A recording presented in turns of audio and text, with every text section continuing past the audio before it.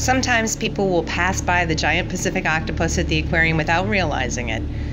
Generally reddish brown, this invertebrate has pigment cells just below the surface of its skin that enable it to quickly change color and blend in with its environment.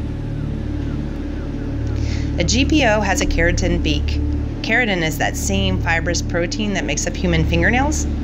Because it doesn't have bones, a giant Pacific octopus can squeeze into and through small, tight spaces, just as long as that little hard beak can fit.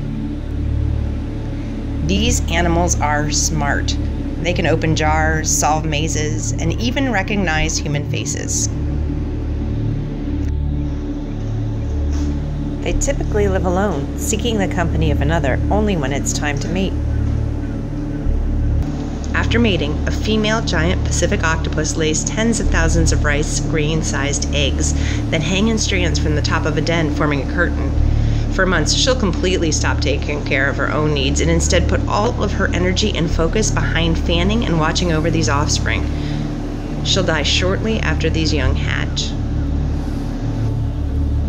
Nature, it's a curious thing. You can see a GPO at the Greater Cleveland Aquarium, but you might really have to look to find him.